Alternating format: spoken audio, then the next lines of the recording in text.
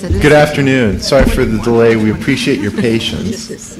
On behalf of Campus Events and Asian Coalition, I'd like to welcome you here today to Asian Pacific American Women in the Mass Media. Campus Events would like to thank everyone for their responsiveness in attending all of our film speakers and concerts this quarter. I'd like to remind you that next Thursday in Royce Hall at 8 p.m. we'll be showing the new Dudley Moore, Mary Tyler Moore movie, 6 Weeks. Tickets will be available at Central Ticket Office at James E. West Center. We appreciate your attendance on that. Now I'd like to introduce Kathy Shintaku, who will tell you about today's special guests.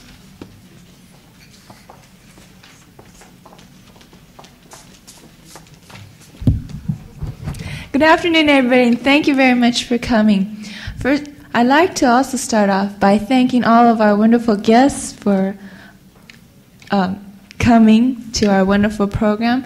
I'd like to recognize them first. On my far right is Dr. Judy Chu.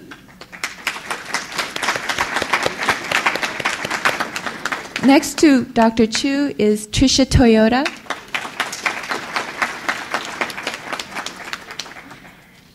And next to Tricia is Beulah Kuo.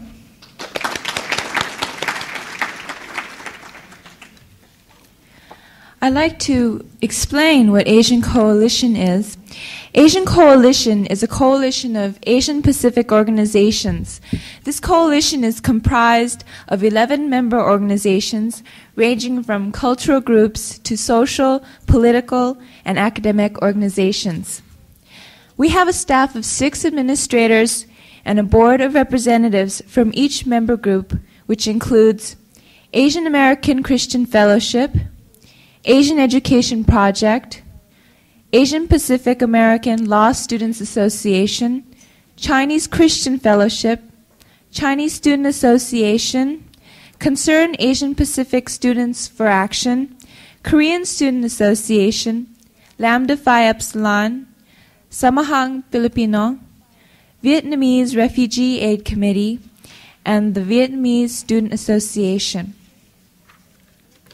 I'd like to introduce our first guest speaker,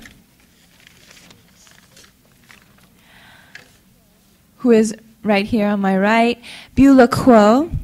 She's appeared in such motion pictures as Flower Drum Song, MacArthur, The Sand Pebbles, and the Oscar-winning Chinatown. More recently, she portrayed the Empress of Kublai Khan in NBC's production of Marco Polo. She also produced James Wong Ho, The Man and His Movies, and for that documentary, she became the first Asian Pacific American woman to receive an Emmy.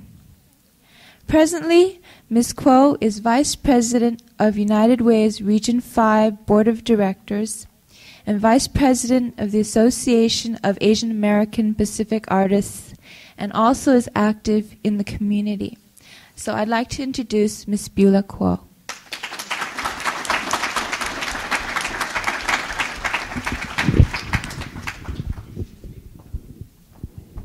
Thank you. Can you hear? I'm very pleased to be invited today to speak with you students because it gives me a chance to visit with my good friend Tricia Toyota and Sumi Haru, who is not here or may be here a little later. But I'm glad you students are still kind of practicing the traditional adage of age before beauty and brains here. But I'm very pleased to come because one student generation ago, 4 years ago, I appeared here to a student group of Asian American students along with Sumi and Tricia. And at this time, I do want to say and laud both Tricia and Sumi for the generosity of their time that I know that they give to so many youth groups throughout the city. And I think it's because of these two veteran women in the media that we have so many more Asian Pacific American men and women in the media today. 4 years ago, when I was here, I was delighted that a number of students expressed an interest in the media, and several of the students communicated with me for quite a long time. In a recent issue of the Jade magazine, which is published here in town, I was also very pleased to see that there are so many young women especially, and some young men, who are in the newscasting business. In almost every major city here in California, and I think you'll be surprised at this statistics, that there is an Asian American newscaster in almost every major city here in California and in major cities throughout the whole country. And I think that certainly we have made some inroads into this aspect of the media in the past decade. In 1969, when I moderated probably one of the first public affairs shows devoted to the Asian American community, there were very few newscasters, public affairs moderators, and producers among the Asian American population. But today, there are not only people before the camera, but there are news editors who work behind the cameras. There are more cameramen, there are more editors, film editors, and there's a growing number of people interested in the various aspects of media. And I'm very pleased to see that. Then I would like to devote the rest of my remarks to the field in which I've spent the longest. I spent about 5 years from 1969 to about 1974 in producing public affairs shows and in moderating them.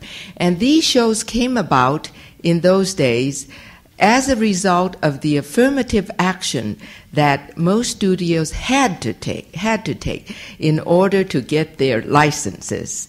But unfortunately, many of these shows have disappeared from our networks. And I felt that at that time and even during this decade, there is a place for shows devoted to the ethnic communities. But in the career that I have spent most of the time, 28 years, I would like to say that the conditions in Hollywood for me as an actress still exist in the following order. The opportunities for Asian American women actresses, especially in the character field like myself, are still very limited. Number two, too often Hollywood still portray the Asian American men and women stereotypically. Thirdly, rather than having us portray full characters, too often Asian American actors and actors are used to bring only atmosphere and color to the film. And fourthly, Hollywood sadly, too frequently, does not know the difference between a China Chinese or a Japan Japanese. So therefore, too often they do not use the Asian American woman as an American. And most often they will use the Asian American actress as a foreign ethnic. Now, you might very well ask, well, why do you stay in this profession if it's so limited? And why for 28 years or almost 3 decades? Well, I was trained as a sociologist, and I taught a number of years, but early in my career, I believed, like the Chinese adage, that a good picture is worth 1,000 words. And in my training as a sociologist, I dealt with influence, mass behavior, and how you influence mass action. And I feel definitely that the media provides a great influence on mass perception. And for some of these reasons, I have stayed and struggled in this field of entertainment. It was the year of 1954 when Henry King, the great director who's just passed on about 3 years ago, was producing Love is a Many Splendored Thing. And they were looking for someone to work with Jennifer Jones, who at that time was portraying Dr. Han Soo-yin, the Eurasian doctor who wrote the book and who was born in China but had spent many years in Hong Kong. So someone asked if I would go to the studio and be considered as a tutor for Jennifer Jones because they wanted her to learn some of the Chinese mannerisms of a Chinese woman, and they wanted her to adapt a Chinese accent and a Chinese English accent. So I was asked to meet Henry King, and he talked to me at length, and he said, "You're just fine, except that you do have somewhat of a Chinese accent, but you have a California Chinese accent and not a British English Chinese accent." And so therefore I didn't get the job. But however, he said, "I would like you to consider playing Jennifer Jones's auntie in my picture. And would you consider doing that?" And I said, "Sure." And I was hooked from that time on.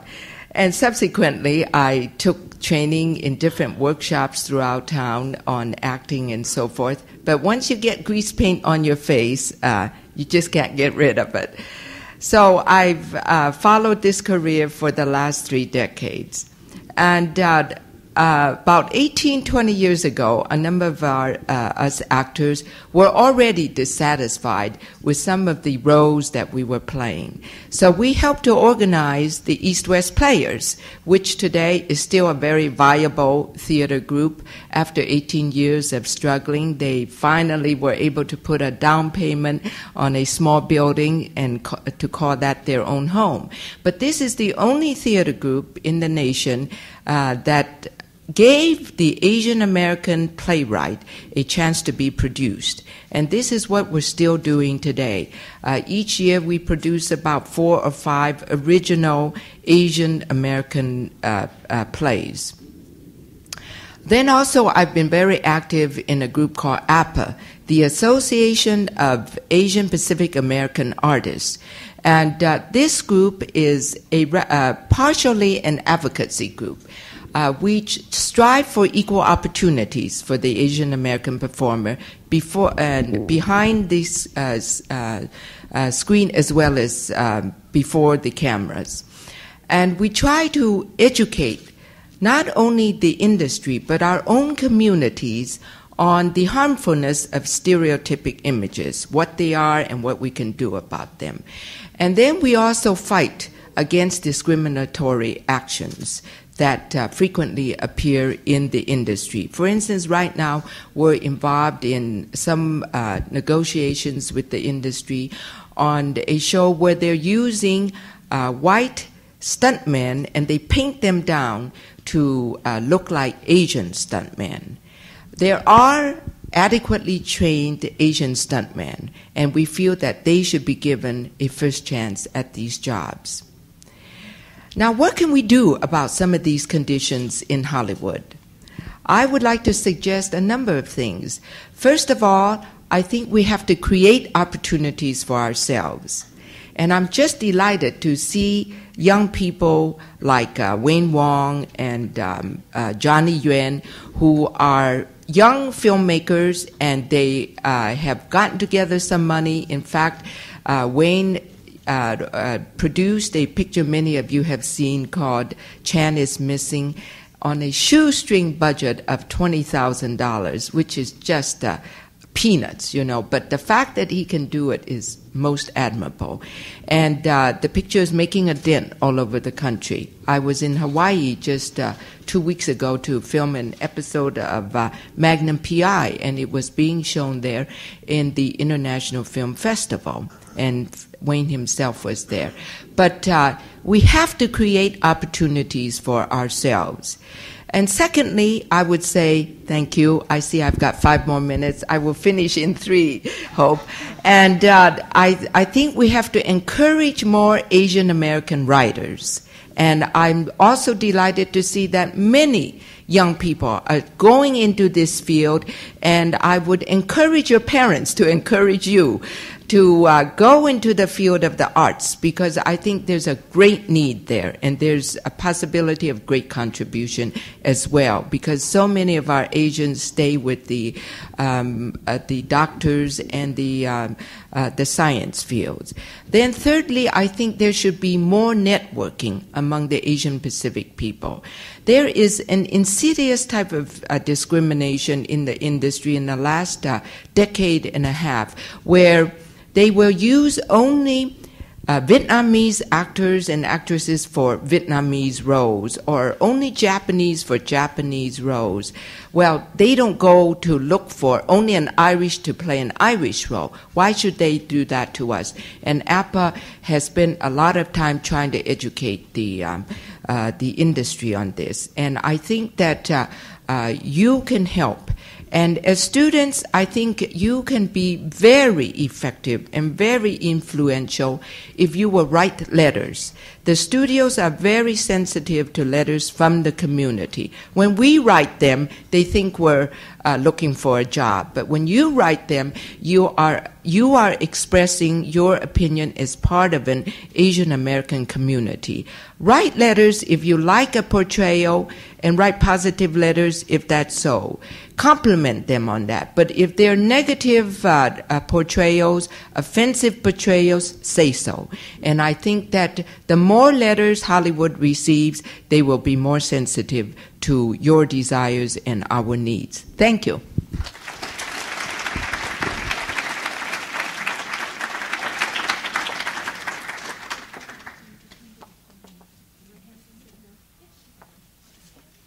Thank you, Beulah Claw.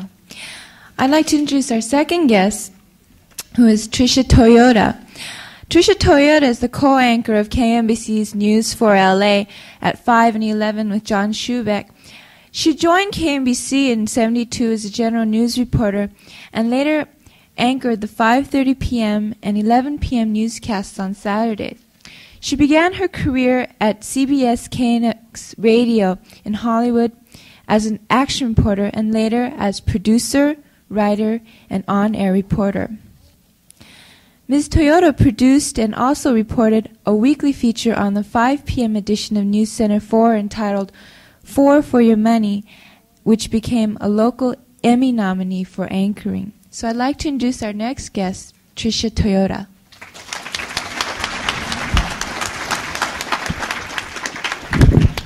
If you don't mind, I'm going to sit down here. I'm just getting over the flu, so also if my voice gives out, you'll understand why. It's not because of shouting at Schubeck at 5 and 11. All the things that Beulah said, I think, are very cogent and very important today, especially now when the mood of the country, the mood of a lot of people's thinking is much different than it was 10 years ago. When I and a lot of the other minorities were able to get into the media, into television news, of course, in my particular case. A lot of us were hired at the end of the 1960s, the early 70s. As was indicated, I was hired in '72 at Channel 4, but actually began my media career in '70, such as it was, at KNX. The impetus of the country was much different. You know, we were coming off of the civil rights movement. There was a whole big push, not only by minority groups, but by liberal white groups who gave us that impetus to help us and to support us get into all kinds of careers, all kinds of professions, which had been previously closed to people of colored background in this country. 10 years later, 1982, 1983, things are a whole lot different. And even being here on campus, I think that you who are students recognize this fact, even if you're just talking about student cutbacks, even if you're talking about the fact that they're going to institute tuition, although I don't know what they call this, $400 a term now anyway. You know, there are a whole lot of things that are much different now than 10 years ago. And as students, as minorities who, if you're not thinking about getting into the media, but just thinking about getting into the job market, you have to start thinking about. Creating opportunities is very, very good. And Beulah is a perfect example of that. But what you also have to do is you have to make your position understood when you go out and look for a job. You have to make your worth known to your employer, your prospective employer. In terms of my own experience, I was hired, obviously because I was a minority 10 years ago, and KNBC made it very clear to me when they hired me that that was the reason.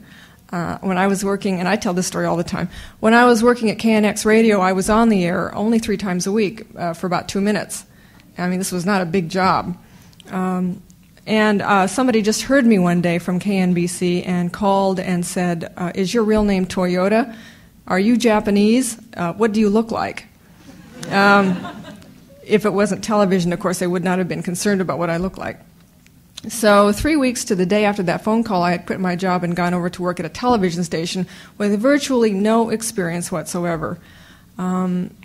There were a lot of obstacles, I think, to begin with, that perhaps later I can go into a little bit more in terms of my not only being a minority, but being a female and being very young at the time, just basically a couple of years out of grad school. I brought with me today an article that had just appeared in this week's, it was last week's Time magazine, called Double Jeopardy in the Newsroom. The subtitle on it is Despite Progress, Minority Journalists Face Stubborn Obstacles Still. And I'm kind of glad that this appeared in at least a national news magazine like Time, because it was a study that was done by Associated Press and by some of the other minority journalists in the country and has just been published. But they polled several hundred minority journalists within newsrooms of newspapers across the country to ask these people, what did they think about their jobs? A lot of these people had now been in the media for maybe 5 to 10 years like myself. And some of the results, I think, are really interesting. 92% of all of the respondents, of all of the minorities, and 100% of all of the black respondents believe that race played a role in their being hired. 75% of those surveyed felt that they did not have the same chances, and this is 1982, did not have the same chances for promotion as white colleagues. 51% said their editors, quote, believe that minority journalists as a group are less skilled than whites. And 10% said that they had been told openly that race was the reason that they were refused certain assignments, notably on sensitive subjects such as school integration. Summed up one unnamed respondent, quoted in the survey, I believe that white editors expect less from minority staffers, and only if we do more will we be seen as equal. Now, a lot of that, I think, applies to television news. You have to understand this survey was newspapers only. A lot of it applies to television news, some of it doesn't. I have never been refused an assignment, at least not knowingly, because of my race. I think sometimes I was asked not to do a certain subject because I was female. And I remember a certain instance when I was first in the newsroom that there were a lot of brush fires in Los Angeles, the twice-yearly burn down of the LA area. And all of the reporters were out on a story except for myself, and I was the only one sitting in the newsroom when one of the editors came in and looked around the room, saw only me, screamed, I need a reporter, and ran out of the room. And of course, that was my job.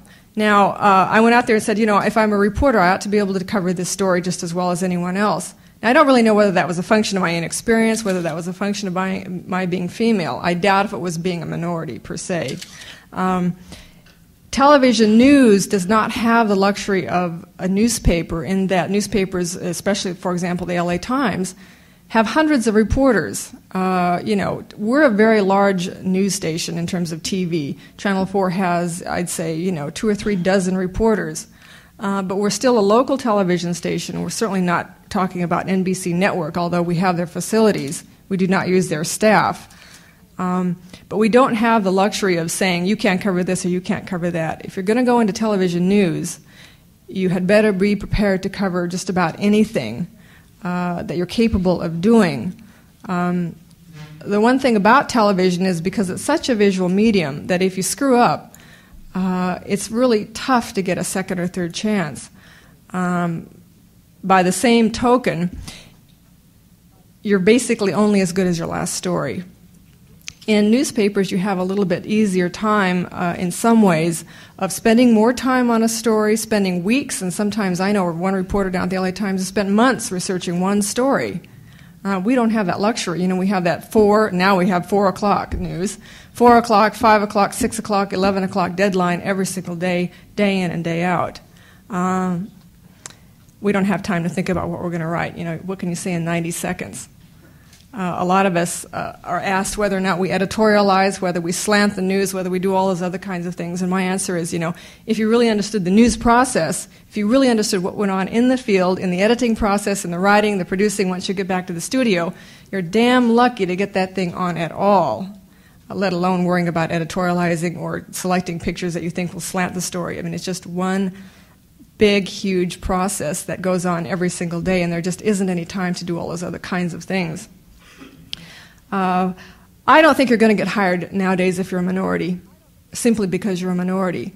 I think it is true that in many, many cases you're going to have to prove yourself much better than other applicants for the job. And there's no question that everybody thinks that TV news is this big glamorous thing. Maybe my job appears to be glamorous. Maybe it isn't. Once you get there, it's a whole other thing. There are a lot of television jobs behind the camera that are not being filled by minorities, among other things because they do not apply. One of the reasons, and Beulah mentioned this Jade magazine article, one of the reasons is that there are so many Asian Pacific Americans on television in front of the tube across the country is because television is a very imitative kind of an institution. If something works out well, then they'll go with it. And it's not just minority journalists, or it's not just minority reporters. We're talking, the TNA shows, the mini-series, the maxi series, whatever those things are. If something sells, and television, of course, is a money-making business. We're not talking public institutions here. We're talking privately held corporations who are out to make money. And you have to understand that in dealing with any television or any motion picture industry people.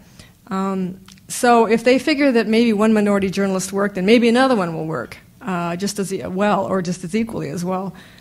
And when I was working at KNX, I was the very first Asian, let's put it this way, Asian minority that they had hired over there. And the news director was so pleased that I had worked out so well that when I quit, he hired another Asian woman. When she quit, he hired another one. When she quit, he hired a black. When she quit, and these are all women, by the way, he hired another Asian woman. And that particular position at KNX, at least amongst the 5 or 6 of us who've had that in the last 10 years, is now known as, the ghetto position over there. Because we worked out so well, I guess. I don't know. If you hadn't tried me, I don't know what would have happened. I don't know whether opportunities are getting any better. I think if you have to be qualified, there's no question about that, particularly if you want to work in Los Angeles. I don't care what they say in New York. We are the most important market in the country. We're the largest market. We're the most diverse market. Trends, currents, political thoughts, whatever. Start out here on the West Coast much, much sooner, are much more important national trends than many or any you see on the East Coast. If you're going to go into television news, be prepared to work in Fresno. Be prepared to work in Bakersfield, like some friends of mine are doing and can't stand it. Be prepared to move out of state, to go to Boise, to go to, Pocatello, Idaho. In those markets, you get to do a whole lot of other things than you would in Los Angeles. Los Angeles is a very large market. We are all members of unions.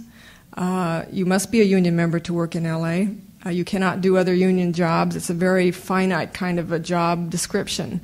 I think that if you're good and if you stick at it and if you're willing to work for, I started out $98 a week. 10 years ago, that was okay. I could pay my rent in West LA, but, so maybe you get $120 a week now. Television news, despite what you read about a lot of salaries, a lot of, these, quote, again, the glamour positions, is not necessarily a high-paying job. Most of the people behind the camera and reporters, make good salaries, but by no means are making millions and millions of dollars a year. None of us really is. If you're a reporter, your longevity in a career is fairly long. You can rattle around from city to city in the United States and, get along okay. If you're an anchor person, it's a much, much shorter span of, employment, maybe 18 months, 2 years, and that's why you see faces coming and going all the time. The fact that I've lasted through 6 news directors is, I guess, indicative of something. I'm not sure what. And have been at Channel 4 for 10 years. I don't know. It's an extremely fascinating job, very fast-moving, fast-paced, high-energy kind of thing. You really have to be an A-type personality in order to compete, in order to do, and in order to be successful. Those are the kinds of qualifications that you need. If you're a minority, those will help you even better. Anyway, I'll answer some questions when we get finished here.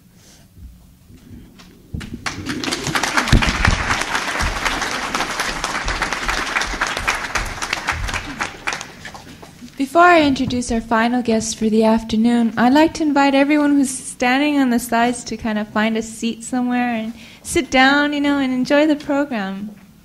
So why don't you guys just kind of find a little seat? Okay. Our final guest for this afternoon will be Dr. Judy Chu. She received her doctorate in clinical psychology in '79 and is currently teaching Asian American Studies classes here at UCLA, and this quarter is teaching a course on Asian women. She has been a long-time activist in the community, as last summer she co-chaired the first West Coast Chinese American Women's Conference, and at present is co-chair of Minority Women's Task Force and a board member of the Asian Pacific Women's Network. So I'd like to introduce Dr. Judy Chu.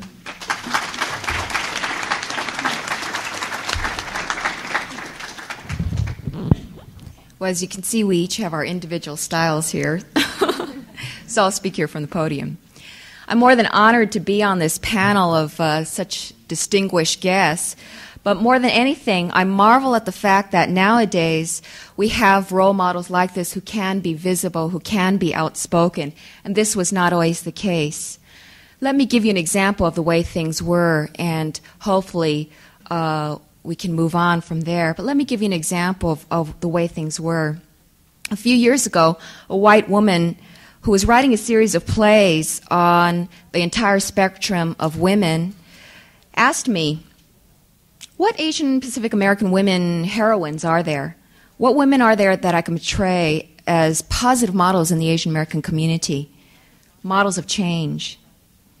I have to admit, I thought about it, but I had trouble coming up with a name. There are famous Asian women in our history, but are they heroines? I once wrote an article, as a matter of fact, on Anna May Wong, an Asian American movie star in the 20s and 30s. But I had to admit, and in fact, that's how I portrayed her, that she was a tragic example of what can happen if you are constantly portraying stereotypes of maids and prostitutes. There's another famous name, Tokyo Rose, but what is she famous for? She was accused of treason after World War II and had the most expensive treason trial that took place in San Francisco. It was a striking revelation to me. What role models do Asian American women have?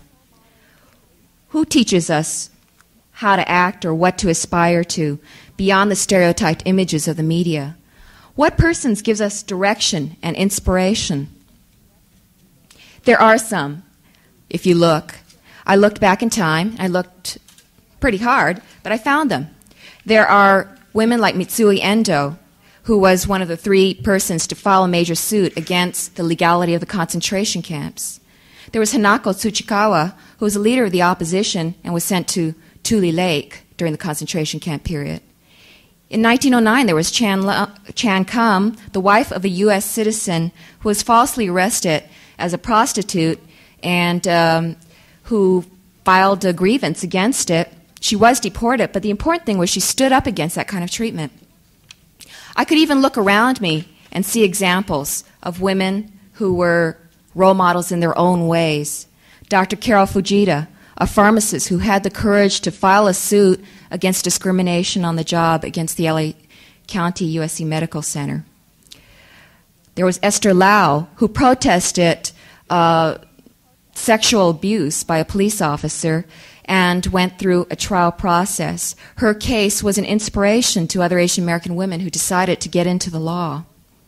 Masano Siu, an organizer in her food packing company who decided to unionize and got women to get beyond their own individual consciousness to try to see that they can take collective action to improve their conditions.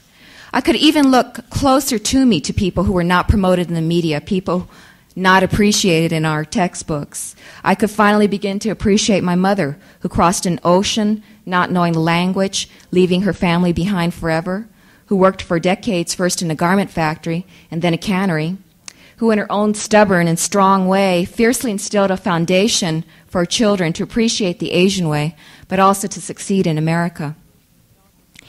But it took me 20 years before I could see this. Why? Because of the stereotypical non-images that were before me. Given the stereotypes that are offered to us by the mainstream media and literature, our strengths are often defined for us. We don't appreciate the people around us. We are prevented from seeing our own strengths. And it's not surprising. We have an image that is built by a media that is predominantly controlled by rich white males. As Asian women, we have multiple sources of discrimination, that is discrimination by race, sex, and class, meaning that we have a longer and harder battle to fight to gain access to the powers that influence our thinking. Instead, those that are influencing our thinking are choosing our models for us. If you look at this week's copy of Newsweek, you'll find that there is a quote there from Connie Chung. I hear some reaction. Well, whatever your private opinion of Connie Chung, what this article was trying to do was to talk about successful Asian Americans, and it was choosing our successful Asian Americans for us. Whatever you think of Connie Chung, good or bad, one thing I think is clear, and that is that she does not represent or feel herself to represent the Asian American community. Why not choose somebody like Tricia Toyota, who actually does represent the Asian American community? There's something going on there. And I think that that's why we have to know what is the difference between myth and reality, why we have to know what is the true picture of things. Let me talk a little bit about that as regards to Asian women. First, I'm sure you heard of all the myths of Asian women. I teach psychology classes, and once I was talking about intelligence testing in one of my psychology classes. And one of my non-Asian psychology students was suddenly sparked to ask the question, why is it that in every single one of my classes, the person who gets a top grade in the class is always an Asian woman? I said, every class you have? Well, maybe geometry. I suspect there are a couple of things going on here. There's some honest bewilderment, but there's also some exaggeration. And it is true that Asian Pacific American place a lot of values on education. Asian Pacific American educational levels, on the average, are equal to or higher than white women. That's fine and good, but what does this mean in concrete economic terms for our everyday living, where success is often determined by our income level? On all measures, instead of average income levels, Asian Pacific American women earn salaries lower than white men, white women, and Asian men. In short, we may have the brain power, but we don't have the bucks to show for it. In fact, contrary to popular belief, few of us are professionals. You who sit here at UCLA, who are working hard toward a profession, or at least making your parents think that you are actually a rather select group. The majority of Asian American women are in the clerical field, blue-collar workers, domestics, or waitresses. Even those professionals that we have are very rarely in management-level jobs or in jobs of high visibility. So all those stories about Asians having made it are just not true. And in fact, we have a whole slew of distortions being promoted recently. If you looked at Fortune magazine, it's there. The LA Times had it recently. And Newsweek just this week. Pick up a copy. So what is the point to talking about myth versus reality? What can we do with that information? What I want to leave you with is that the most powerful weapon that you can have is consciousness. Consciousness allows you to go beyond stereotypes. Consciousness is the willingness to see things for what they are. Consciousness allows you to see that achieving equality is possible for you. It is so powerful that when the Spanish colonized the Philippines in the 1500s, they erased any documentation on the egalitarian culture preceding it, in case Filipino women got any ideas about this strange thing called equality. Consciousness can clarify your analysis of what's happening to you and your friends. Without a true picture of the situation, you don't have the proper tools to operate in our society to see it for what it is. Consciousness can give you the motivation and inspiration to work for change, not only for yourself, but for your Asian sisters and brothers and fellow human beings. So what can you do to gain this consciousness? First, rethink the models in your life, especially you Asian women.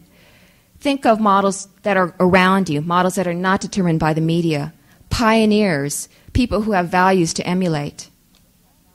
Secondly, see your own life as a role model, as a potential leader-producing life. You can organize, you can be assertive, you can be visible, you can speak out and fight back.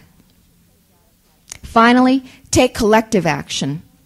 Men, women, whites, Asians, blacks, Chicanos. Individually, you can find ways to deal with inequality, but you can only do so much. Collectively, we can pool our strengths to make long-lasting changes so that our fellow younger brothers and sisters don't have to go through the same thing. It is possible, it is doable, and for our survival, it is necessary. Thank you.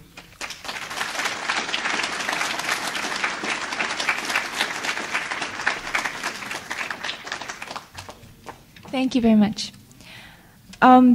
Before I open it up to any questions from the audience, I'd like to remind you that we are passing out these little evaluation forms, and we'd really appreciate it if you fill them out and return them at the entrance over there. So, if anyone has any questions for our guests here, yes.